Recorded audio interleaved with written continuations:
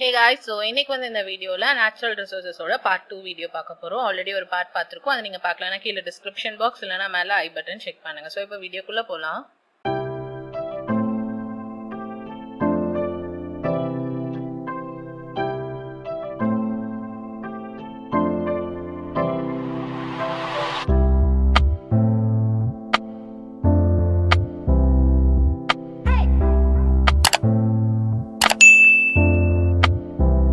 Last பார்ட்ல வந்துட்டு நம்ம ரெனியூவபிள் ரிசோர்சஸ் ஓட மூணு இது பார்த்திருந்தோம். Solar energy, hydro power, wind energy, இந்த மூணு எனர்ஜியும் நம்ம அதில் பார்த்திருந்தோம். ஸோ அதோட ரிமைனிங்கும் அண்ட் நேச்சுரல் ரிசோர்சஸோட மற்ற டைப்ஸும் வந்துட்டு இதில் பார்க்கலாம். ஃபர்ஸ்ட் வந்து தெர்மல் பவர் பத்தி பார்க்க போறோம். ஸோ தெர்மல் பவர் அப்படின்றது வந்து எதுல இருந்து ஜென்ரேட் பண்றாங்கன்னு பாத்தீங்கன்னா ஃபாசில் ஃபியூயலான கோல், டீசல், பெட்ரோலியம், நேச்சுரல் கேசஸ்ல இருந்து தான் தெர்மல் எனர்ஜி வந்து ப்ரொடியூஸ் பண்றாங்க.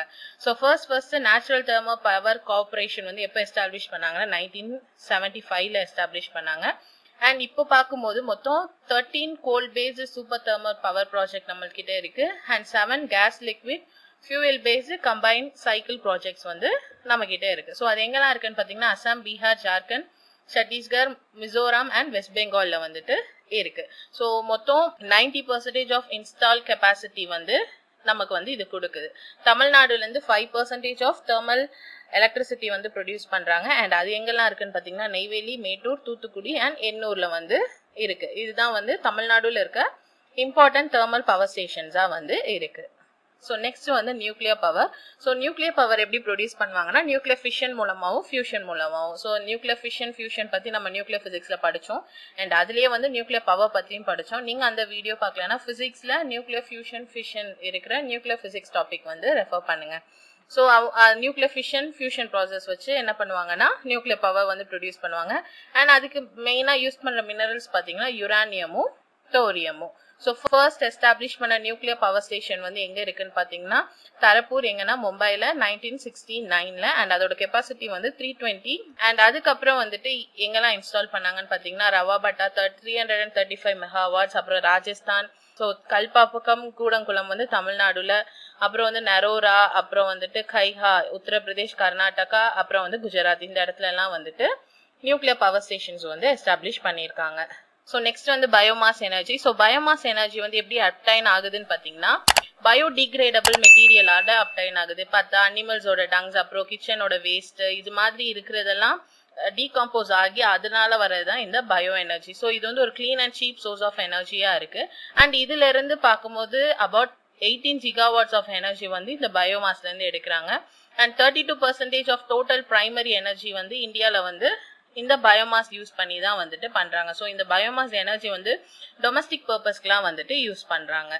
நெக்ஸ்ட் வந்து tidal and wave energy. So ocean எனர்ஜில இருந்து எடுக்கிற ரெண்டு மெயின் சோர்ஸ் வந்து ஒன்னு ஓஷன் டைட்ஸ், இன்னொன்று வந்து ஓஷன் வேவ்ஸ். ஸோ அந்த டைடல் எனர்ஜின்றது எப்படின்னா இது வந்து ஒரு ரெனியூவபிள் எனர்ஜி. அண்ட் இது வந்து வேவ்ஸோட ரைஸ் அண்ட் ஃபால் மூலமா வந்துட்டு எடுக்கிற ஒரு எனர்ஜியா இருக்கு. அண்ட் இதோட ப்ரொடக்ஷன் பார்க்கும்போது ரொம்ப கம்மியா தான் இருக்கும். ஃபர்ஸ்ட் இந்த டைடல் பவர் ஸ்டேஷன் எங்க ஆரம்பிச்சாங்கன்னு பாத்தீங்கன்னா லாரன்ஸ், எங்கன்னா பிரான்ஸ்ல. அதுக்கப்புறம் இருக்கிறதுலே வேர்ல்டுல இருக்கிற லார்ஜஸ்ட் டைடல் பவர் ஸ்டேஷன் எங்க இருக்குன்னா சவுத் கொரியால சிவா லேக்ல வந்து இருக்கு. அண்ட் இந்த டைடல் எனர்ஜி வந்து 3 கேட்டகரி ஆஃப் சோர்ஸ்ல இருந்து ஜென்ரேட் பண்ணுவாங்க. ஒன்னு டைடல் ஸ்ட்ரீம்ஸ், இன்னொன்னு வந்து பேரேஜ், இன்னொன்னு வந்து டைடல் லாகூன்ஸ், இதுல இருந்தெல்லாம் வந்து ப்ரொடியூஸ் பண்ணுவாங்க.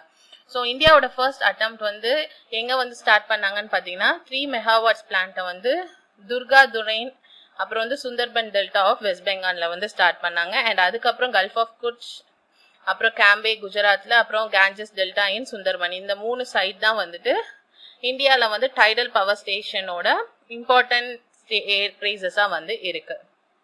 ஸோ மொத்தம் எஸ்டிமேட்டடா இந்தியா வந்து 8000ல இருந்து 9000 மெகாவாட்ஸ் ஆஃப் டைடல் எனர்ஜி வந்து ப்ரொடியூஸ் பண்றாங்க. அதுல கல்ஃப் ஆஃப் கேம்பே தான் வந்துட்டு பெஸ்ட் சூட்டபிள் ஏரியாவா இருக்கு. எவ்வளோனா 7000. அப்புறம் வந்துட்டு கல்ஃப் ஆஃப் காட்ச்ல வந்து 1000 அண்ட் சுந்தர்பன்ல வந்து 100 மெகாவாட்ஸ் ப்ரொடியூஸ் பண்றாங்க. அண்ட் 900 மெகாவாட்ஸ் வந்து அகெயின் கல்ஃப் ஆஃப் காட்ச்ல வந்து ப்ரொடியூஸ் பண்றதுக்காக பிளான் பண்ணிட்டு இருக்காங்க. நெக்ஸ்ட் வந்து wave energy. Wave energy India வந்து எவ்வளவு ப்ரொடியூஸ் பண்ணுதுன்னு பாத்தீங்கன்னா 40,000 மெகாவாட்ஸ். அண்ட் அதுல வந்து 15,000 கிலோவாட்ஸ் எங்க இன்ஸ்டால் பண்ணிருக்காங்கன்னா திருவனந்தபுரத்துல. அண்ட் இன்னொன்னு வந்து அந்தமான் அண்ட் நிக்கோபாருக்கு பக்கத்துல வந்து இருக்கு. ஸோ நெக்ஸ்ட் வந்து Jio thermal energy.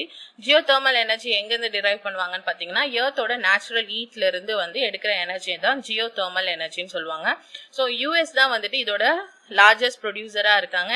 And largest Jio thermal development வந்து எங்க இருக்குன்னு பார்த்தீங்கன்னா கலிபோர்னியால யூஎஸ்ல தான் வந்து இருக்கு. ஸோ இதோட வந்துட்டு ரெனியூவபிள் ரிசோர்சஸோட டைப்ஸ் வந்து முடிஞ்சிருச்சு.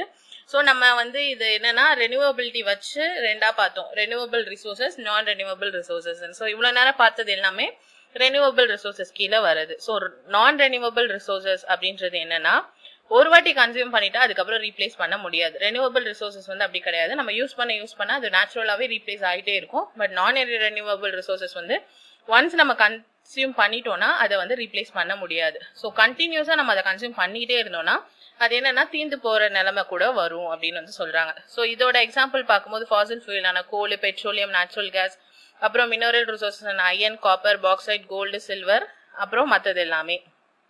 ஸோ நான் ரெனியூவபிள் ரிசோர்சஸ் மூணா பிரிப்பாங்க. ஒன்று மெட்டாலிக், இன்னொன்று நான் மெட்டாலிக், இன்னொன்று வந்து ஃபாசில் ஃபியூல் ரிசோர்சஸ். ஸோ இதை மூணு பத்தியுமே நம்ம வந்து மினரல் ரிசோர்சஸ் டாபிக்ல நம்ம பார்த்தோம். ஸோ நீங்க அதை ரெஃபர் பண்ணுங்க. அந்த வீடியோட லிங்க்கும் நான் வந்து கீழே கொடுக்குறேன். மொத்தம் 2 பார்ட் வீடியோ வந்து அதுல இருக்கும். ஸோ அந்த வீடியோ லிங்க் அதுல கொடுக்குறேன். ஸோ அதுல வந்து இந்த நான் ரெனியூவபிள் ரிசோர்சஸோட கண்டென்ட்டை வந்து நீங்க ரெஃபர் பண்ணிக்கோங்க. ஸோ நெக்ஸ்ட் வந்து டிஸ்ட்ரிபியூஷனை பேஸ் பண்ணி எப்படி பிரிக்கிறாங்கன்னு பார்க்கலாம். ஸோ டிஸ்ட்ரிபியூஷனை பேஸ் பண்ணி ரெண்டா பிரிச்சிருக்காங்க. ஒன்று வந்து லோக்கலைஸ்ட், இன்னொன்று வந்து யூனிவர்சல் ரிசோர்சஸ். ஸோ லோக்கலைஸ்ட் ரிசோர்சஸ்னா என்னன்னா ஒரு ஸ்பெசிபிக் ரீஜன்ல மட்டும்தான் அந்த ரிசோர்ஸ் வந்து பிரசன்ட் ஆயிருக்கும். ஸோ அதை தான் என்னன்னு சொல்றாங்கன்னா லோக்கலைஸ்ட் ரிசோர்சஸ் சொல்றாங்க. ஸோ இப்போ பாத்தீங்கன்னா மினரல்ஸ் வந்து இப்போ ஒரு ஏரியால தான் இருக்கும், எல்லா ஏரியாலையும் இருக்காது, ஒரு ஏரியால தான் இருக்கும். ஸோ இது மாதிரி ஸ்பெசிஃபிக்கா இருந்துச்சுன்னா அதை வந்து லோக்கலைஸ்ட்னு சொல்லுவோம். அண்ட் யூனிவர்சல் ரிசோர்சஸ் பாத்தீங்கன்னா எல்லா இடத்துலயும் இருக்கு. இப்போ சன்லைட், ஹேர்ன்றது எல்லா இடத்துலயும் இருக்கு. ஸோ அது மாதிரி இருந்துச்சுன்னா அது வந்து யூனிவர்சல் ரிசோர்சஸ். அப்புறம் வந்து ஓனர்ஷிப் பேஸ் பண்ணி வந்து எப்படி பிரிக்கிறாங்கன்னு பாத்தீங்கன்னா ஒன்னு வந்து இண்டிவிஜுவல், இன்னொன்று வந்து கம்யூனிட்டி ஓன் ரிசோர்சஸ், இன்னொன்று நேச்சுரல், இன்னொன்று வந்து இன்டர்நேஷனல். ஸோ இண்டிவிஜுவல் ரிசோர்சஸ்னா என்னன்னா பர்டிகுலரா பிரைவேட்டா ஒருத்தர் வந்து அந்த ரிசோர்ஸை வந்து ஓன் பண்ணிருப்பாங்க. இப்போ அபார்ட்மெண்ட் இல்லைன்னா ஒரு லேண்ட், இதெல்லாம் வந்து பர்டிகுலரா ஒரு இண்டிவிஜுவல் வந்து ஓன் பண்ணிருப்பாங்க. அப்படி ஓன் பண்ணது என்னன்னு சொல்லுவோம்னா இண்டிவிஜுவல் ரிசோர்சஸ் சொல்லுவோம். ஸோ நெக்ஸ்ட் வந்து கம்யூனிட்டி ஓன் ரிசோர்சஸ் அப்படின்னா ஒரு ரிசோர்சஸ் வந்து அந்த கம்யூனிட்டியில இருக்க எல்லாருமே வந்து யூட்டிலைஸ் பண்ணலாம். அப்படி இருக்கிறது வந்து கம்யூனிட்டி ஓன்ட். இப்போ பப்ளிக் பார்க்ஸ்னா அது எல்லாமே வந்துட்டு எல்லாருமே வந்துட்டு அதுல வந்து யூட்டிலைஸ் பண்ணிக்கலாம். ஸோ அதனால அப்படி இருக்கிறதுலாம் வந்து கம்யூனிட்டி ஓன்டு ரிசோர்சஸா இருக்கு. நெக்ஸ்ட் வந்து நேஷனல் ரிசோர்சஸ். நேஷனல் ரிசோர்சஸ்னா என்னன்னா நம்ம இந்தியாக்குள்ள இருக்கிற பவுண்டரிஸ்குள்ள இருக்கிற ரிசோர்சஸ் எல்லாமே நம்மளோட நேஷனல் ரிசோர்சஸ். இப்போ இந்தியா பவுண்டரிக்கு அந்த பக்கம் இருந்துச்சுன்னா அது நம்ம ரிசோர்சஸ் கிடையாது, இன்னொரு கண்ட்ரியோடது. ஸோ நம்ம கண்ட்ரிக்குள்ள இருக்கிற ரிசோர்சஸ் எல்லாமே நேஷனல் ரிசோர்சஸ். இப்போ இந்தியாவில் இருக்க டிராபிக்கல் ஃபாரஸ்ட் ரீஜன்னா நம்மளோட ரிசோர்சஸ். ஸோ அதெல்லாம் வந்து நேஷனல் ரிசோர்சஸ் வரும். நெக்ஸ்ட் வந்து இன்டர்நேஷனல் ரிசோர்சஸ்னா என்னன்னா இப்போ ஓப்பன் சீல இருக்கிற ஓஷனிக் ரிசோர்சஸ் எல்லாமே வந்து இன்டர்நேஷனல் ரிசோர்சஸ் தான்.